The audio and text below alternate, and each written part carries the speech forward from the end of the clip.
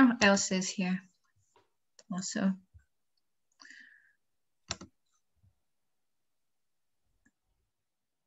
Hi everyone, I'm just letting people into the webinar at the moment, so I'll just give it a couple of minutes to allow everyone to join us.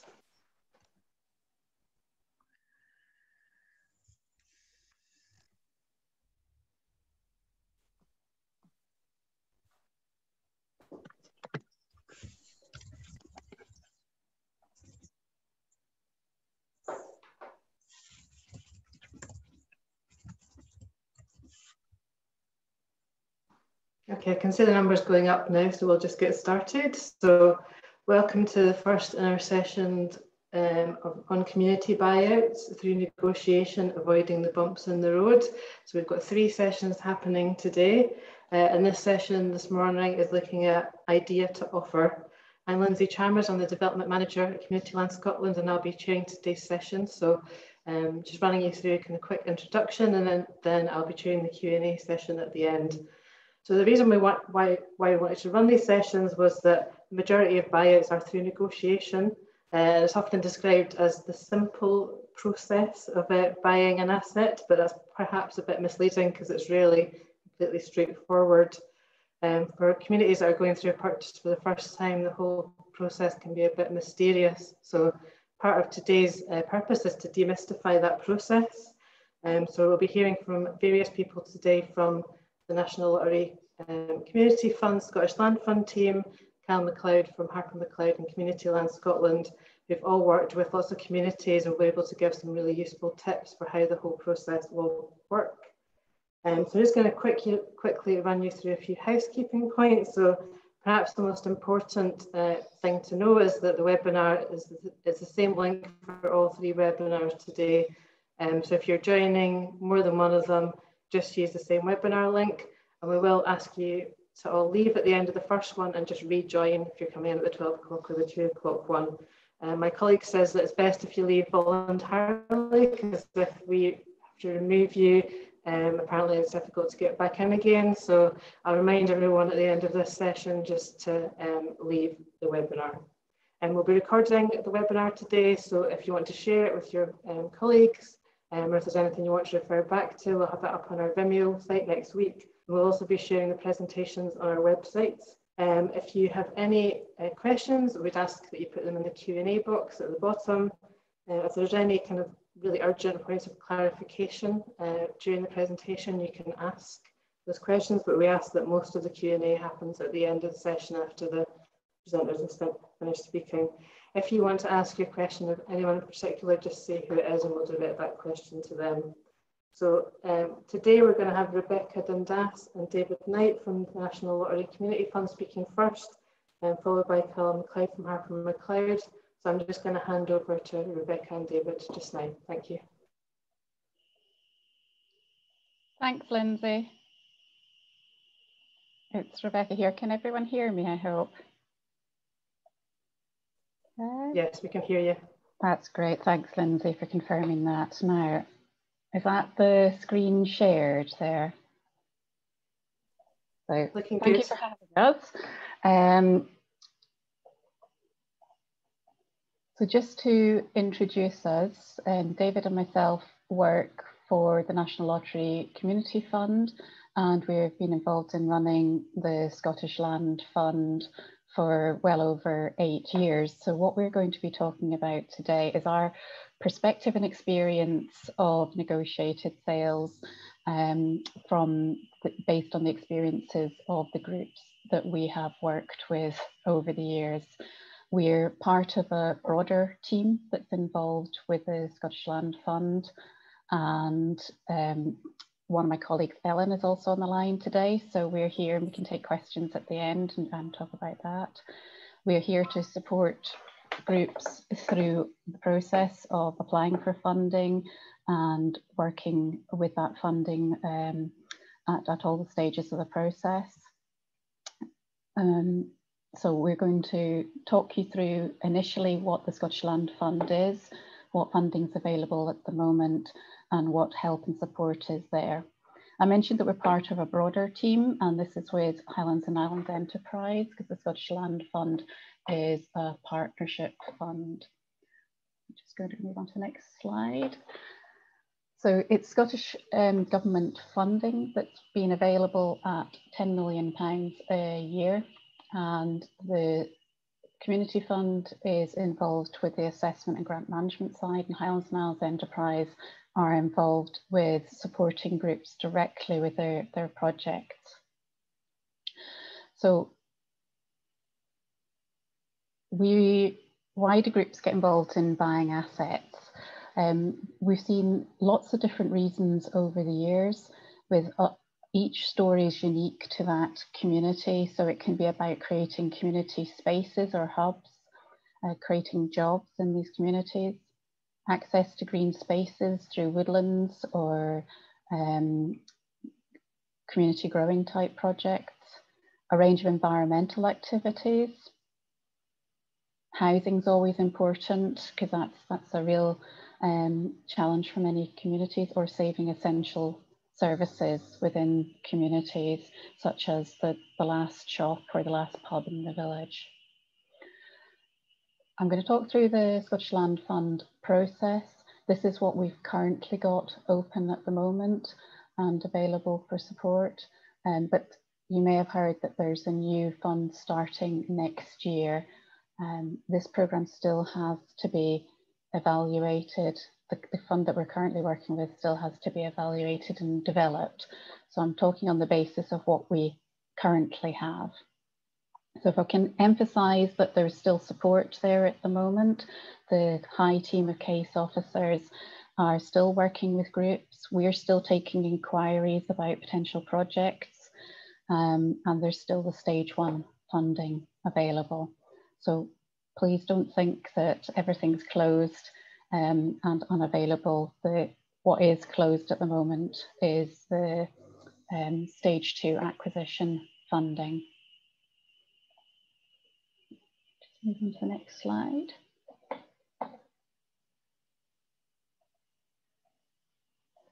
So if you've got an idea about an asset that you want to develop in your community, one of the first steps would be to get in touch with us and talk to our funding officer team about the idea that you have, and explain what the asset is, what the ideas you have, what your community group is, and where you're taking it. And then the funding officer will advise if this is likely to be a Scottish Land Fund project, and then do a referral on to the Highlands and Islands Enterprise team, who will be able to help you with your specific project. The High team will also help you to develop your stage 1 application. This process is still open. There's still funding available at stage 1 for things such as valuations, or community engagement, or doing business planning. Stage 1 application process is fairly straightforward, and it's quite a quick turnaround for you. So we've still got 3 meetings left for stage 1, so there's still the funding there, and you can get up to 30,000 towards your initial development costs for projects. Stage 2 funding, we've just had our last decision-making meeting for stage 2. So stage 2 for acquisition funding is currently closed and won't open up again until we get the new fund next year.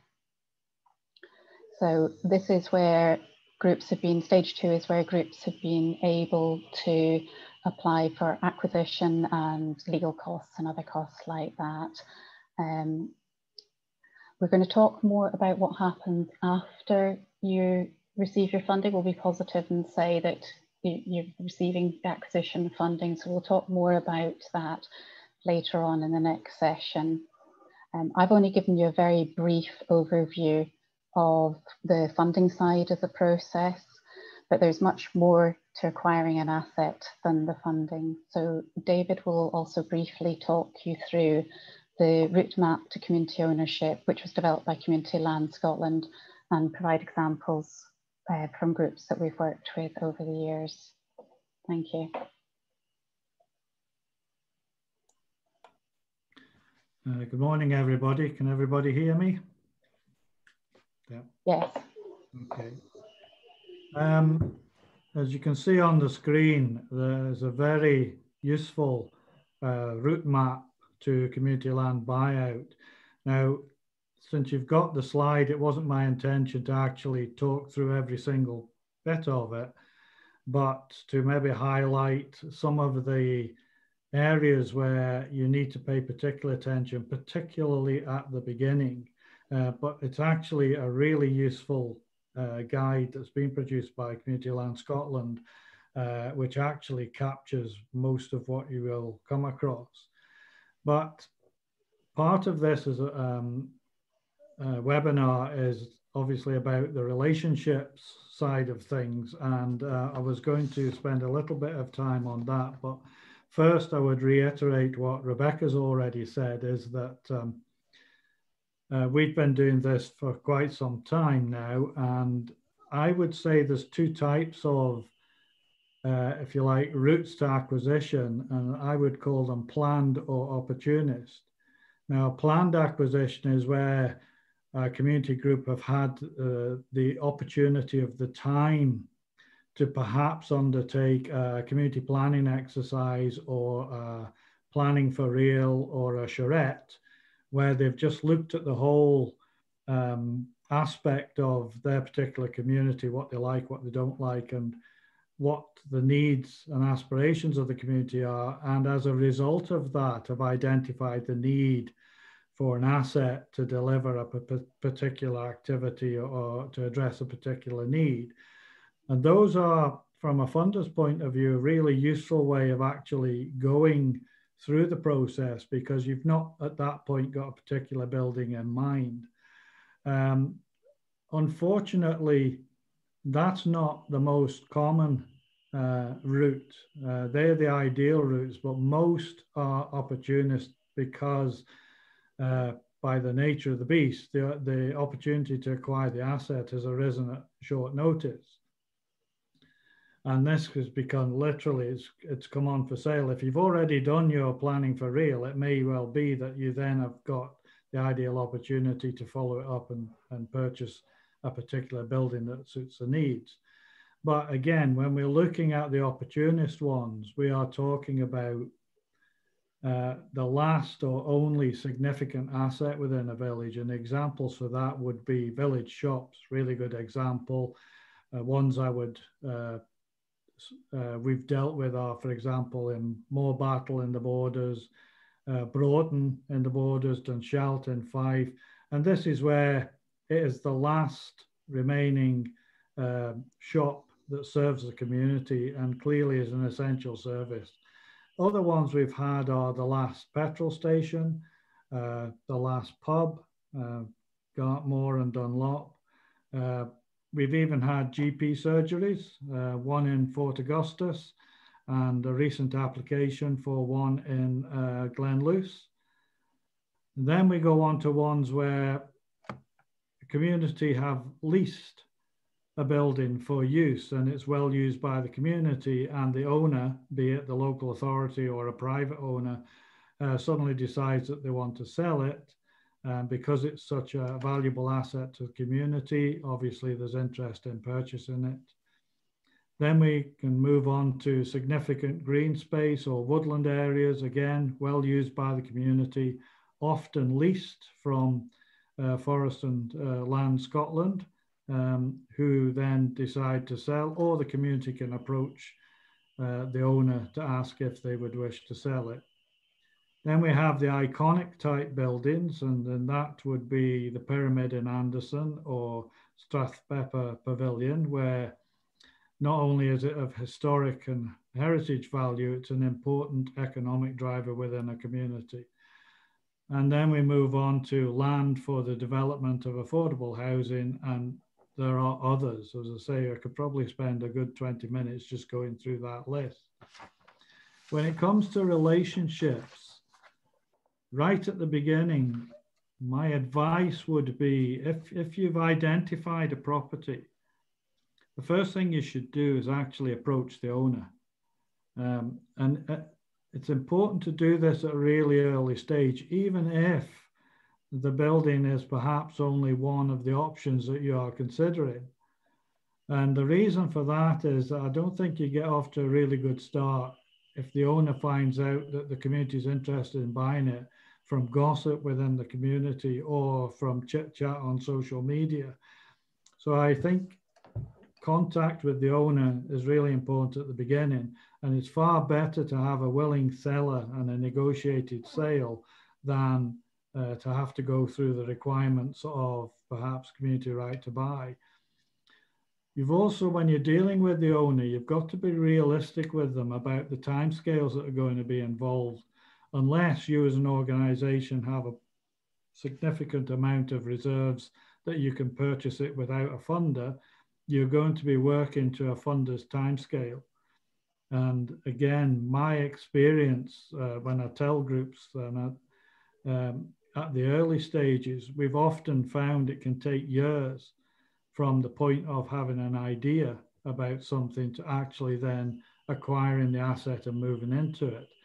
Can be quicker. We've had some that are a lot quicker than that, but I think you've got to be realistic with an owner about the timescale. Do not make the mistake of agreeing a price with an owner at a very early stage. And the reason for that is that by all means, you might get an indication from the owner as to what kind of value they think in it, but don't sign up to anything. And I'm sure Calum will come on to the legal side of things later on, because often when you go for a valuation, they can quite often be a lot less than what the owner would value the asset at themselves. And then you've got a problem about meeting the gap between what the owner's looking for and what you've had as a valuation. So don't sign up to anything at the beginning. Again, Calum will probably mention this, but it's always useful to know if the owner intends to put any conditions on the sale, and this particularly applies to local authorities. And it's useful to find that out before you get any valuation done, because conditions can affect the value of a property when they're looking at the value of it. An example, an extreme example I would give is that I've had experience of an owner putting a condition of sale that if ever the community wished to sell the property in the future without limit of time, it was to be sold back to the seller for the £1 that they were transferring it from. Now that sounds, the £1 purchase, it sounds like a great deal, but that effectively meant that that land was valued at £1 from that point on forevermore, and you would never be able to borrow funding for any development that you wanted to do, because any funder seeing that condition would realise that that land's only worth £1. The partnerships I do want to talk about, and I'll spend just a little bit of time because I see we're running out of time, is there are 3 relationships you need to develop. The first one I've mentioned is with the owner. The second one is with your community. And communication is the key. You need to be open and transparent with the community about what's happening. You need to keep them informed of your progress. I would suggest publish minutes of every meeting. As I say, if concerns are raised, don't make the mistake of underestimating them or brushing them under the carpet. They need to be looked at, they need to be considered. And it's the kind of thing that a funder, such as Scottish Land Fund, when they're assessing an application, will probably ask what concerns were raised and what did you do to try and mitigate or address the concerns. And finally, again, your funder is, you could, your relationship with your funder, I would say take advantage of any support or any development funding that is on offer. when you're coming to put your business plan together, be realistic in your projections about what you can achieve, particularly from a financial point of view, and bear in mind that your funder has dealt with hundreds of projects, read hundreds of business plans, and can spot unrealistic projections from a mile away. I'm sure there's going to be many questions that are raised, but I see we're at our time limit, so I'll hand back to Community Land Scotland, and thanks for listening. Thanks, David and Rebekah, that was really helpful. We're going to pass on to Calum MacLeod from Harper MacLeod now to hear about the solicitor's point of view. Calum has worked with many community landowners over the years, so hopefully he'll be able to give us some really good top tips today. Over to you, Calum. Thanks, Lindsay, and thanks to Rebekah and David for that. I'm just going to share my screen just now.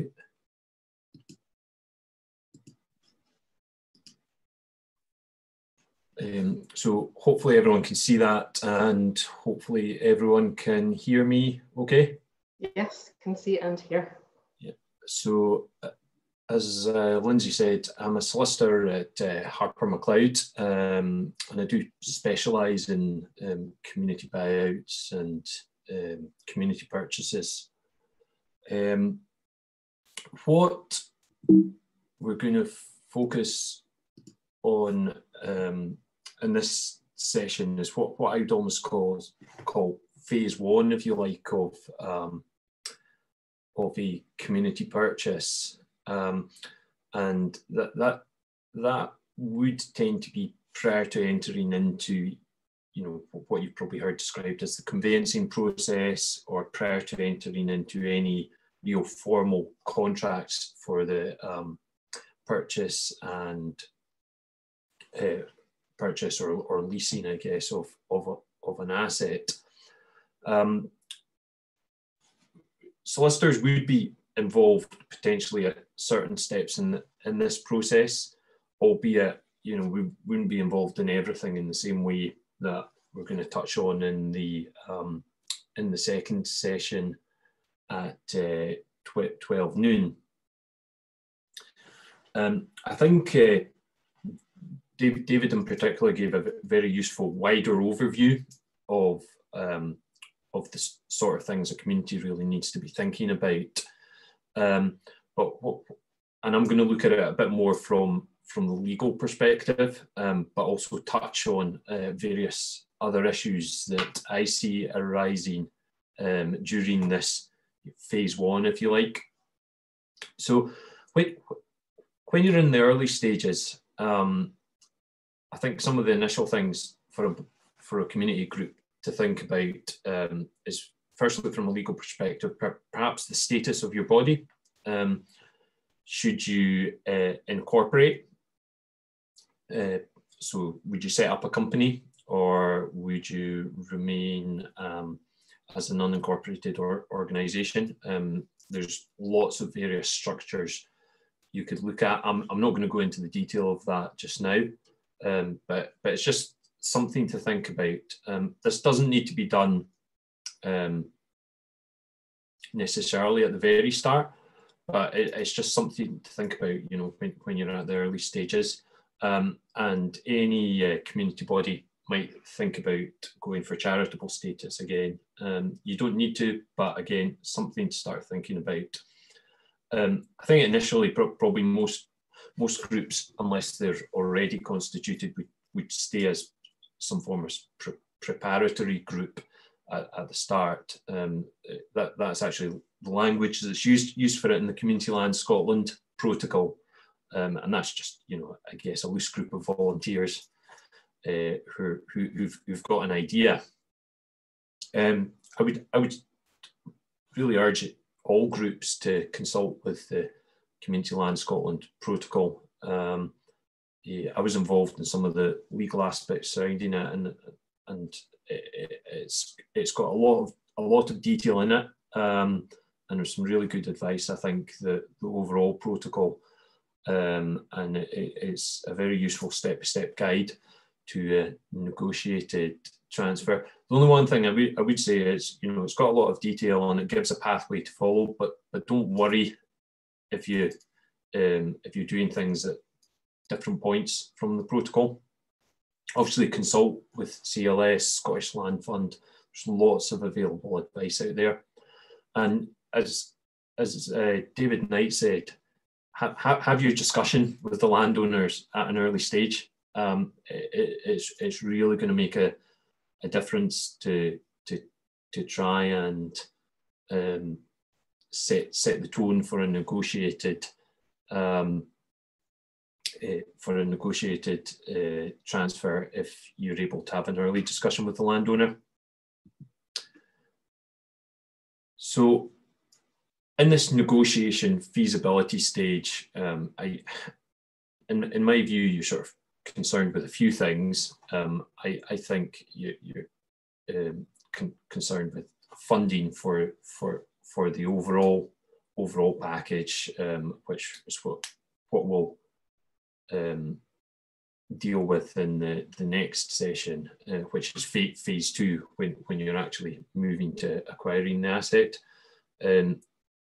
You know, you might be liaising with funders, and you might be looking to get a valuation at some point.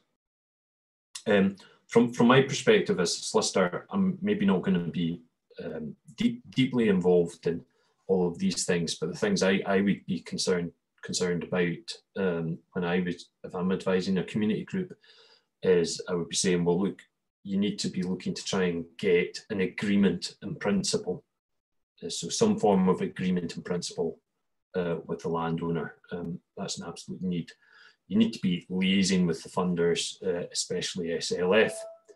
And at some point in the process, probably later on, you'll be looking to get a valuation. And then it's at that point, when you've done all of these things, you're looking to move on.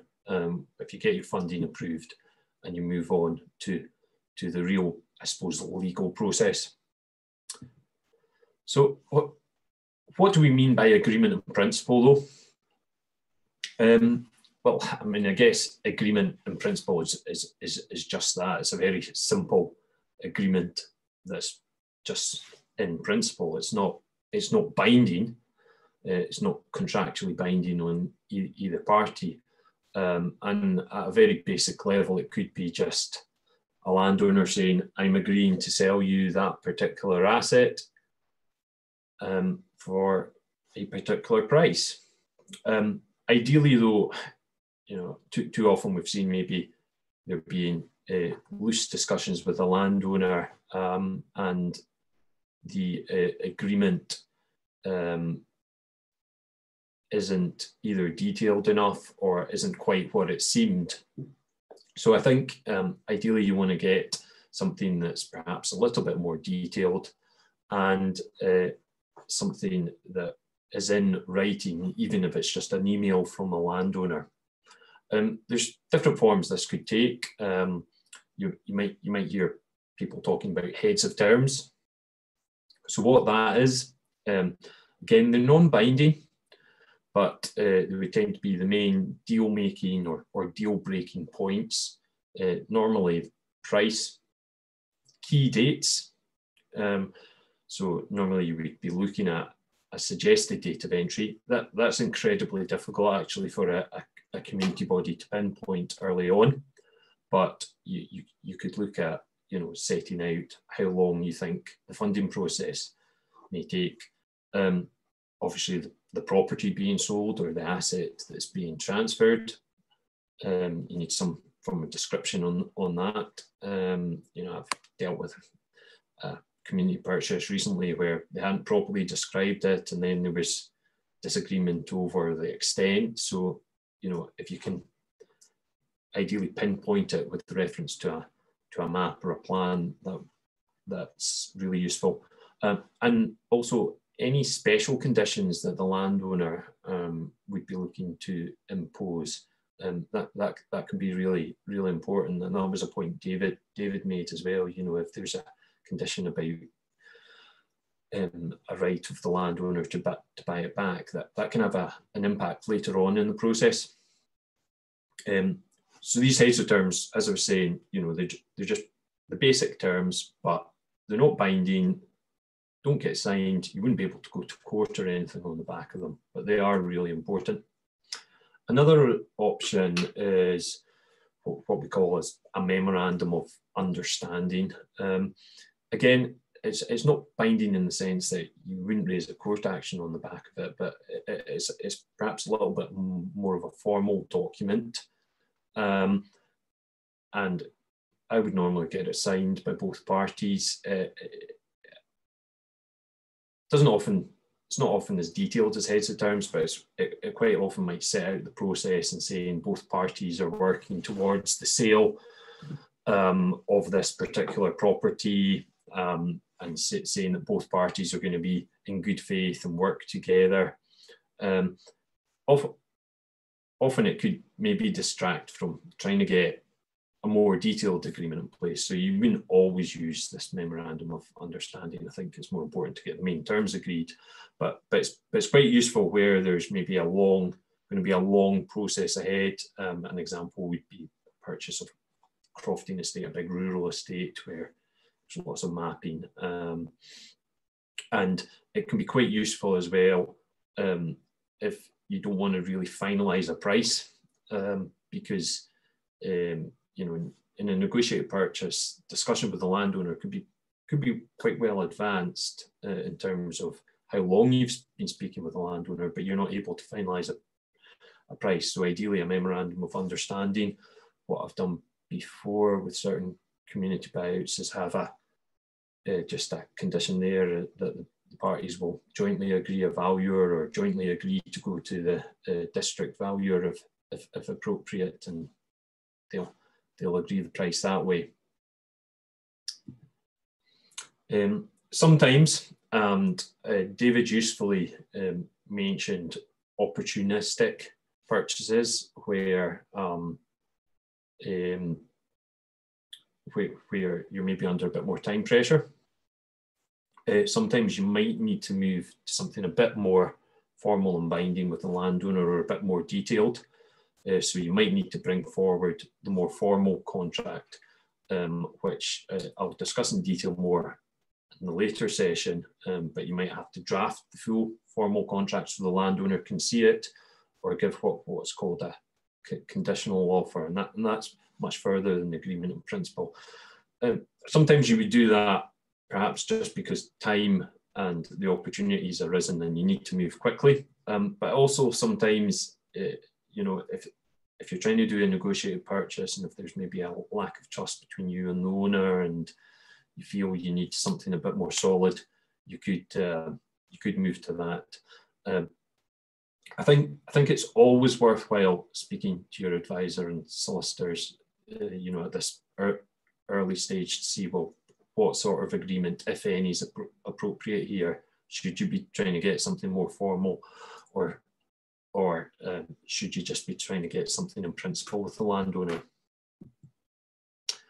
Valuation.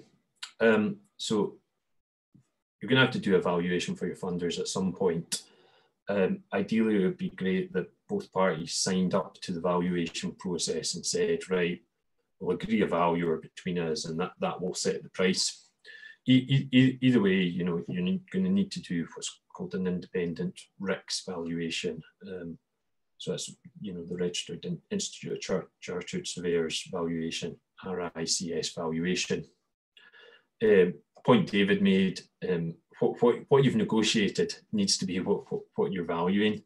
So there's no sense in just getting a valuation too early and then find there's all sorts of restrictive clauses in your deal. Ideally, a landowner could just agree a deal in principle with you, but make it subject to valuation, and that's probably quite important when you're dealing with a more complex sale of large rural properties and things like that, where there's can be a long lead-in time. And yeah, you would really want to wish to delay the valuation to as late as possible, because you know, you want your final deal ideally negotiated, and then put to the value and say, how do you value that? And always best check with the funders what their requirements are for valuation. So final thoughts. Whilst we're doing this in 2 separate sessions, you know, phase 1 and phase 2, if you like, you know, you shouldn't detach them. It's all part of the same process, and you know, speak to your advisors both at an early stage, but you know, if there's advisors you think should only be involved in phase 2, that doesn't mean you shouldn't speak to them at phase 1, because what you do at phase 1 will impact on the final deal. Some flexibility is required, so don't worry if you're following a slightly different path or doing things at different points. David mentioned planned buyouts, and yeah, they are much easier to follow a sort of set path for everyone involved. But you know, as I said, flexibility is required, and most buyouts are opportunistic. So again, you might do things at different points, and don't worry about that. And final thought is that whilst we are meant to be encouraging negotiated sales, if you're an eligible community body, do not forget the community rights to buy. You might not need to use them, but they're a very useful negotiating tactic to put a wee community right to buy application in there. So thank you, and I'll pass you back to Lindsay just now for any questions and answers. Thanks, Calum. Lots of really useful tips in there. So I think we've got questions for all of you. Perhaps the inevitable question is around costs and choosing a solicitor. So Rebekah or David, would you be able to run me through what your expectations are from a Scottish Land Fund point of view in terms of how a community would go about that process? Yeah, so inevitably the legal costs will depend upon the asset that's being acquired and the scale of it and the complexity of it. So we can see legal costs that range for a small asset for, you know, under a couple of £1,000 up to a more complex asset where there's going to be significant conveyancing and work that might be £10,000+. From experience, what we would absolutely suggest to groups is that the legal costs are negotiated in advance, and that some community groups have found it helpful to have an upper level, and so that the solicitor knows that in advance and knows what they can't go beyond, because we have had a few groups where they have ended up with dreadful surprises with £50,000–£60,000 in legal fees coming through. Now that's the exception rather than norm. And going back to what we were talking about earlier in terms of communications with your professionals at every stage and managing expectations is important here. The Scottish Land Fund can and does support some of the legal fees, and we can contribute up to 95% of those. So there is the funding there as part of your overall acquisition package at stage 2 to support that, because we do recognise the important role that professionals play in these processes. Calum, is there anything that you would like to add to that? Yeah, I mean, I would agree with everything that Rebekah says. I mean, I think the fees are going to very much depend on the asset and what the complexity of the proposed transaction, and you know, as Rebekah says, it can be from less than 2,000 to, you know, potentially over 10,000. You know, 10,000 bits would be the more complex rural estates, where there's huge mapping, lots of leases, cottages, etc. So, and you know, more straightforward buyout would be clearly at the lower end. I think it, you know, all the ones I've been involved in, we tend to have been quite clear in advance on costs, I don't find it really helps us as solicitors to have clients who are not aware of what the costs are going to be. It's you know, there's no sense in that, and certainly everything I've been involved in, you know, solicitors have always been willing to give a sort of capped fee, and we know that there's going to be budget constraints. So I think the key word is communication. I think sometimes maybe community groups are reluctant to maybe speak to the solicitor at what I would describe at phase one, when they're still negotiating things, and then they go and get their funding. They've already got their funding, and it's at that point they appoint a solicitor, and the budgets then don't meet, and or they've not agreed a cap, or it's, you know, or it's even too late to agree a cap. So I think speak to people early, and you know, it gives the community groups a bit more time, but I think it also helps with any funding applications, etc. So yeah, I think it does come down to speak to, you know, a solicitor early, just to find out. You might not need to use them at phase one at this stage,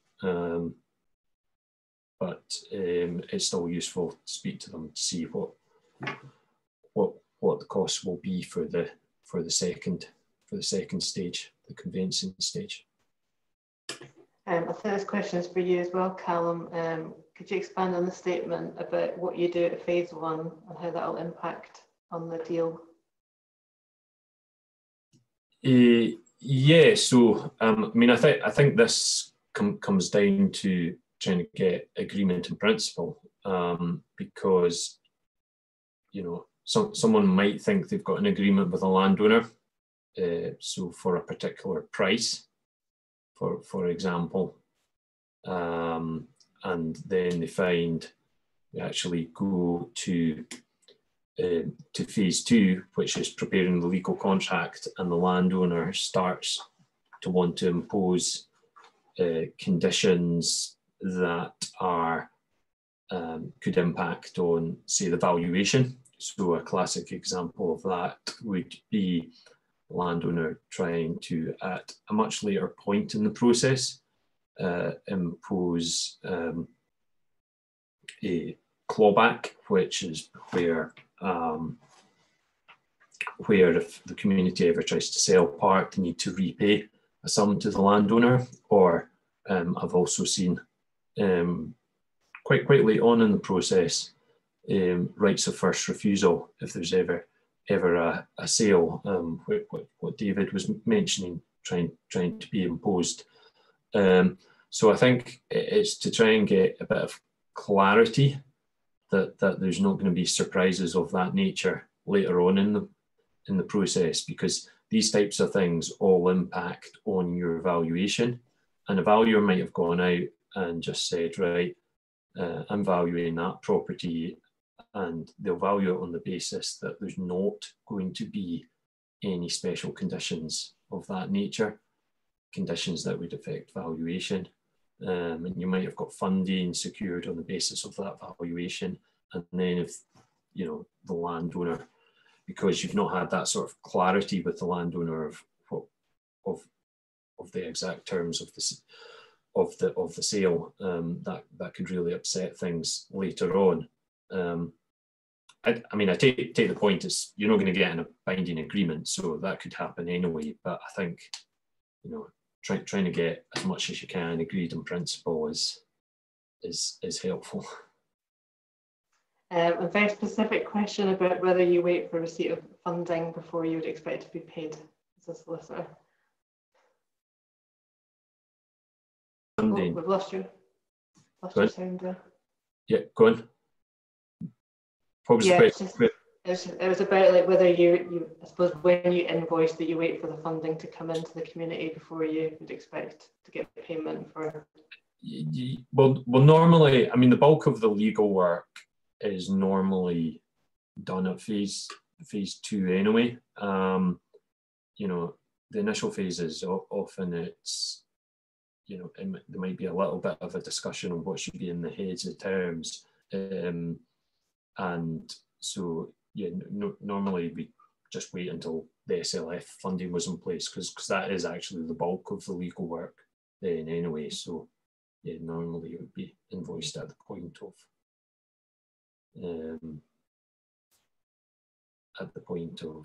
funding. Yeah.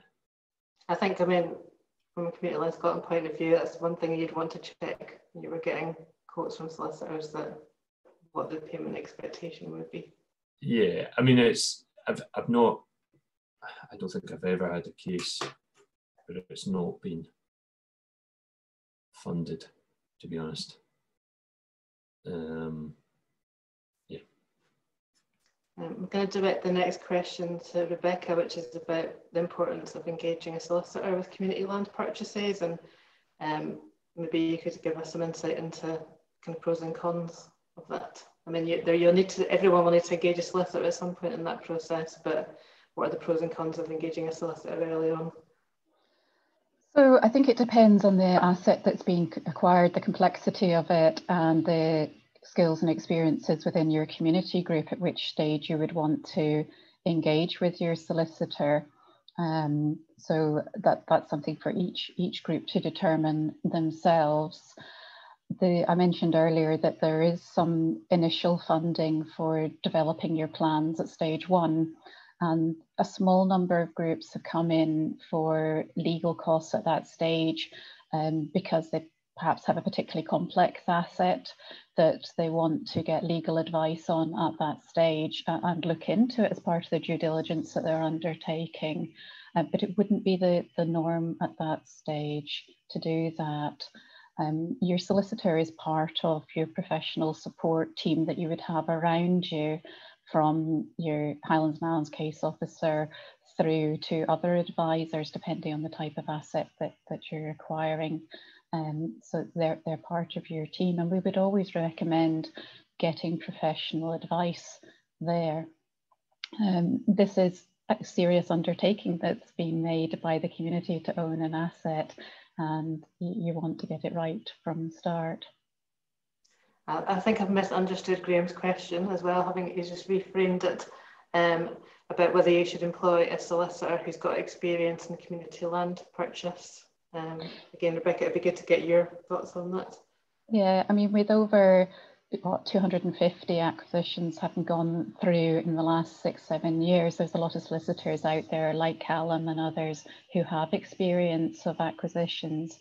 So it'll partly depend where you are in the country and what solicitors are available and what experience they've got. So that's something that you would look into at that early phase to find out who's available locally. Community Land Scotland and other community groups potentially can advise on who groups have worked with. And we would certainly recommend that groups speak to others who've done similar things and share that experience. Another one for you, Rebekah. This is a bit of a tricky one. I think Calum's looking to come in there. Yeah, I was just going to say, I think there's a distinction between actually engaging a solicitor to do work, which will be most specifically at, you know, the phase two when you're doing the offer and conveyancing, and that's what you will almost certainly get funding for. And Rebekah's correct that, you know, in most purchases, that's what you'll probably only need to really engage a solicitor to do. But I still think it's important to speak to a solicitor. I can't speak for all solicitors, but, you know, in my experience, I would much rather a group, even if they're only going to instruct me to actually do work that's actually chargeable in a year and a half's time. I would much rather they come and speak to me. I get a sense of what's happening. The chances are they're not going to need me to input, but I can tell them, look, you want to get these things agreed. You know, it's only a half hour bit of advice. You know, I wouldn't normally charge for that if it was just laying a bit of groundwork. I know that actually me doing that is actually then going to help the process later on, if the group's clear what they need to do. And then if they find they are having difficulties and they're needing more specific advice because there's some complexities, if there's something really detailed coming back from the landowner, then they can look at engaging more formally at phase one. But I think, I think maybe there's this fear factor that just because you phone a solicitor up to discuss with them, you're immediately going to get a bill. That's not the case, or it shouldn't be the case. At least I wouldn't tend to do that. I would much rather just even if it's a quick half-hour talk to discuss some of the issues I'm discussing just now and saying, well, look, at this point, this is what you're going to be doing, and at this point, an example might be, if someone's going for SLF funding, for example, I'll be able to tell them, don't forget to get funding for, I don't know, mapping costs, because some assets will require, I've worked with groups and they didn't, they got funding for mapping costs, but they got it at the wrong time, and then they, almost got sort of stuck. So it's always really useful to just even have that sort of basic discussion to see where the groups are, and even identify if advice is required. That doesn't actually mean you have to engage the solicitor to do work. Thanks, Calum. Next question is about whether a local solicitor might work for a community group for free. So maybe, Rebekah, what is your experience of that? Sorry, Lindsay, I didn't hear the full question. Might a local solicitor work for a local community group for free? Do you ever come across that situation? So we do see occasionally pro bono work, but it is not the norm. And particularly where funders are saying that they will support the legal fees, there wouldn't be an expectation. But it just as on occasion, we've seen some community groups who've got pro bono work for business planning or community engagement work. It does happen occasionally, but our expectation would be to see legal costs in there and having a contract or an agreement with your solicitor that you know what work they're going to undertake and what work's going to be involved for a certain fee. Thanks, Rebekah. I've been involved in a community buyout myself. I was joking with a solicitor, they ended up getting paid about £1 an hour because ours ended up being so much more complicated than we thought it was going to be. So, although we did pay him, I think sometimes solicitors can be really helpful in kind of giving guidance around the margins of what you're paying them for. Do you have a list of specialists at the Scottish Land Fund? I guess there's people that can give advice. Yeah, so no, we don't have a list of people, but what we do know is that there's lots of groups out there who've worked with different suppliers. So your high case officer is the person who will give you the bespoke advice about your project and would be able to say, if you're looking at a community shop, for example, to speak to this advisor or that advisor, or to try and speak to community groups who've been through the process, and they will be very upfront about who they've used and who can help. Thank you. If anyone else has got any questions, do feel free to text them into Q&A. I just had a quick question of Calum about that kind of the timing issue of, it's a different process from buying a house or something because you're negotiating with the owner before you have funding in place, and at what time you should be doing things like making verbal agreements with the owner. Is it ever advisable to have a kind of verbal agreement with the owner that they will get paid a certain amount subject to funding being received, or is it safer to write things down before it gets to the actual offer stage? Well, it's always safer to have something in writing, whether it's email or whether it's more formal agreement, even if that's non-binding. And what I was describing earlier is the heads of terms and memorandum of understanding, both forms of sort of agreements, but ultimately they're just non-binding agreements. So if you don't get the funding, you're not committed to anything. I think you know, in terms of making an actual offer for price, if you can delay doing that until you've got a valuation, then, you know, that's a point David made earlier, and, you know, that's a point I was making as well, that, you know, valuation ideally is going to be later on in the process, you know, for a few reasons. You know, you're going to have to get the costs of a valuation, so you might require funding for that. You're going to have to make progress with your funders, and, you know, any valuation is going to have to satisfy your funders' requirements as well.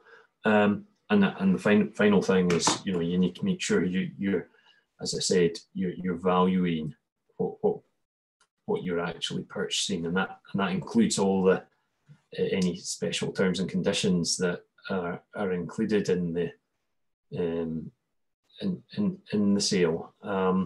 So ideally, if you can put off agreeing a price until you've got a valuation, that would be the preferred route. I also recognise that's not always possible, and I'll maybe touch on this more in the next session. But sometimes you might just need to make either an agreement in principle that's subject to valuation, where you actually have a price set out and say you're willing to pay this price subject to valuation. It's not ideal, but sometimes the opportunity requires it. Or alternatively, you might need to go the whole hog and actually enter into a full binding legal written contract that is subject to valuation. As I said, I'll touch on how you could do that in the next session. Thanks, Calum. And I'll just take one last question as I'm aware of the time. I think this one would be for you, Rebekah. If you're going through the community right to buy process, can you claim for legal costs associated with that? Okay, so this is one that we would definitely pick up on case-by-case basis, because the community right to buy process has specific requirements, and if they're getting involved, they may contribute some of the costs. So that is something that we would look at on an individual basis, and we may have further clarification on that approach in the next fund. So that's one that we might need to come back to groups on for those small number of cases that are using community right to buy. Okay, thank you, Rebekah. So yeah, massive thanks to Rebekah, David and Calum for talking us through this first session. And we'll be back at midday to look at what happens after offer to the run up to the point where you actually own the asset. And I can just ask everyone again if they could hit the leave button and then click back in through the link at 12 o'clock if they're coming to the next session or the 2 o'clock session. Thank you, and we'll hopefully see you then.